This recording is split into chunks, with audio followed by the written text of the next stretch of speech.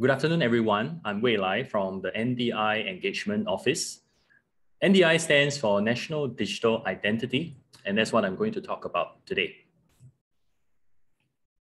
Smart Nation is about harnessing technology to the fullest, creating more opportunities for innovation, and ultimately improving lives of everyone living here in Singapore. And the cornerstone of this Smart Nation vision is our National Digital Identity. National Digital Identity is not just a digital credential. It's not just that account that allows you to access government e-services, not just that mobile app that contains your digital NRIC. More importantly, NDI is also a digital enabler. This is because we have built a world-class infrastructure that is robust and reliable, and that is used along with information from various government agencies. These two coupled together, we now have a digital platform of products that organizations such as your own can easily integrate with to fully tap on its benefits. We have a suite of 6 API products, all accessed through a common gateway, which is your Singpass account or Singpass app. The first API product in the suite is MyInfo, which has been around for about 5 years. MyInfo allows for any Singpass user to authorize the extraction of his data to be shared with specific organizations to facilitate specific transactions. For example, a seamless registration of a volunteer or donor, or seamless registration to application process or account opening. Singpass Login. This is an authentication service that you would probably be familiar with. Traditionally used by all government e-services such as CPF and IRAS, it was made available for private organization adoption since 2019. And today, with a simple scan of a QR code, users can gain access to hundreds of government and private sector e-services. In a face-to-face setting, the Verify API allows you to verify the identity of a user without the need to exchange physical identification materials, such as customer contact centers. Sign API allows a user to sign an electronic document using his or her Singpass app, effectively binding the identity to the document. The signing also comes with legal presumptions recognized in the Singapore Court of Law. For more sensitive transactions, the Identiface API can be used as a step-up authentication. And lastly, with remote authorization, it is possible for organizations to reach out to users proactively to seek explicit consent for specific transactions. The focus for today's discussion will be MyInfo and Login APIs. Let's take a look first at MyInfo. Shall we begin with a simple exercise since it's post-lunch? Without referring to any documents, try to recall your NRIC number. Well, that was easy. How about your taxable income, your notice of assessment over the past year or over the past 2 years? And for those of you who are married, do you remember the date of your ROM? Or if you have children, the birth cert number of your children? Still with me?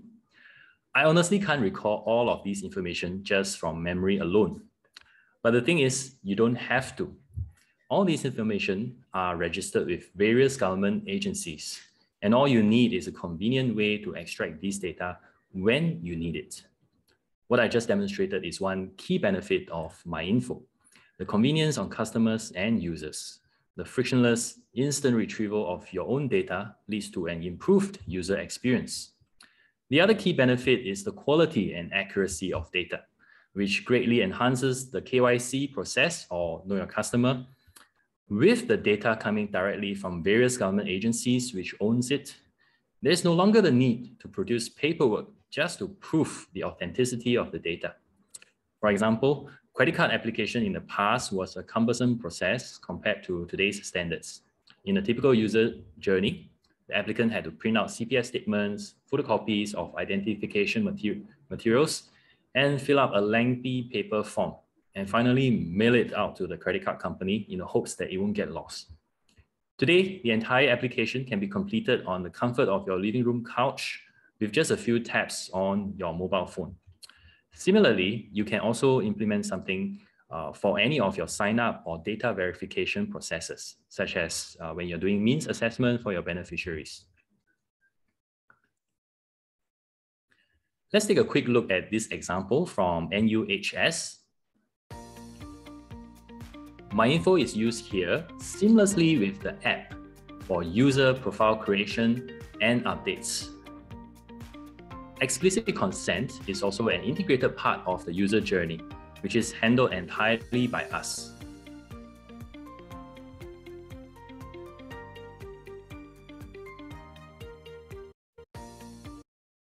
And the end state is really a win-win situation for all parties involved.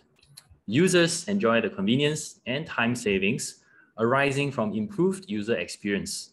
Businesses and organizations reap resource savings in costs, man-hours, even storage space. They can now focus on managing relationships with your users rather than managing the paperwork supporting these relationships. And MyInfo supports myriad use cases. For as long as your processes involve data collection from your users, it can potentially benefit from MyInfo. Next, I will talk about login. With an increasingly connected world, protecting your digital assets becomes increasingly important, but it also becomes increasingly difficult. Today, an average person has dozens of e-services which require secure access control, ranging from Facebook and Instagram accounts to your CPF and brokerage accounts.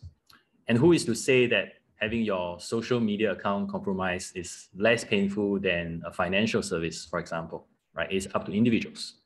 My point is, they all matter to you. But if you were to be honest with yourself, do you really practice good password hygiene on all of these accounts? You see, that's precisely the problem. Security and convenience are sometimes at odds with each other. Now, even if you do practice good password hygiene on all of the accounts, it's going to require effort. But it doesn't have to be this way. It can sometimes be the case where security and convenience go hand in hand. And that is exactly the value proposition for having a Singpass login. What you see here is the traditional login mechanism using the Singpass ID and password. When a user enters the ID and password correctly, he or she will be then challenged by a second authentication factor. Traditionally, this had been SMS OTP, or even earlier days, the one-key token. This was further improved when we launched the QR code login mechanism and the Singpass app. With this improvement, the login became truly passwordless. And in 2019, this was further enhanced. Instead of going to the Singpass login page to scan the QR code, organizations can now bring the QR code to the users.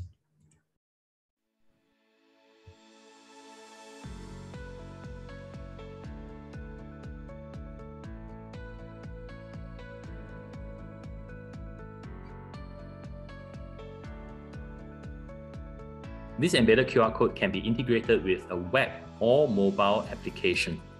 Users can now complete the authentication process with just a few taps on the phone. I understand that the video may be a bit choppy, but the video link is reflected on the screen itself, so feel free to take a look at it if you need to. You can see from this example, the user never had to key in anything at all.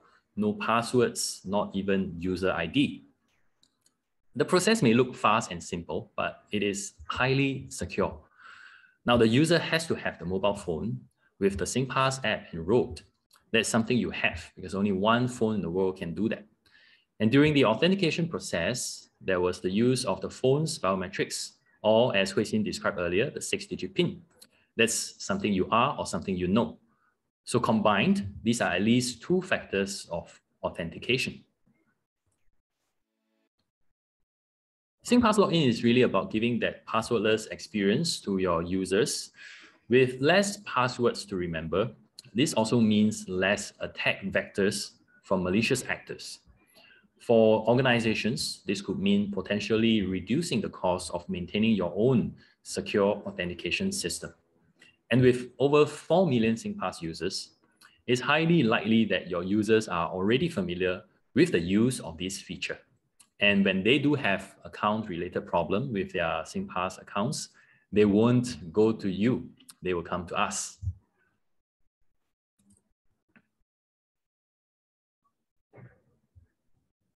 Here I outline the overview of how the Singpass API onboarding process looks like. It will differ slightly between MyInfo as well as login, but the general principle and the process, the broad processes are the same, right? You will begin first with a decision-making process. This is the process, this is the stage where we will get in touch with you and go through your use case and ascertain what APIs would be the most suitable for your scenario. And we will also set together a timeline for your implementation.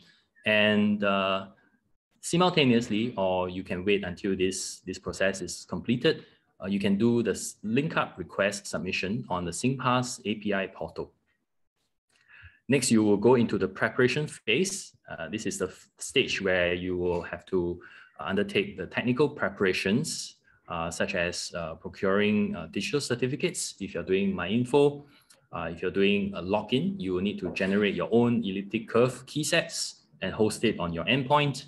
And along with this, we will need to gather some technical details from you, such as your domain name, such as your callback URL. All these are detailed in our specs, so not to worry if you need more information. It is there and you can refer to them. And should you have any further questions, you can also check with the engagement office.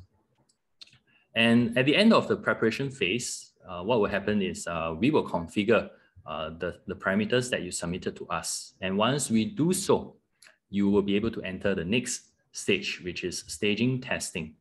And in this phase, you will test out all the front end and back end changes that you would eventually roll into production, right? And the objective of this staging testing is for you to make sure that the API calls are successful, the API flows are being executed correctly. And ultimately, at the end of the day, for both MyInfo and login, is for you to be able to obtain the corresponding payload. For MyInfo, it will be the various user data fields. And for login, it will be the user NRIC and UUID for you to identify who the user is, right? And finally, you integrate these APIs into your entire e-service to make it a seamless flow. At the end of the staging testing, once you have ascertained that everything is working correctly, we will then set a target to launch, which is the next stage. We will first verify that staging testing had been successful, and then we will request that you provide all the production details or the keys or the digital certificates, as well as the URL, the callback URL, and the domain name to be configured. We will then deploy to production environment based on a pre-arranged, pre-agreed state. And once we do this production deployment, you will be able to test API flow in production environment, this time with real Singpass credentials.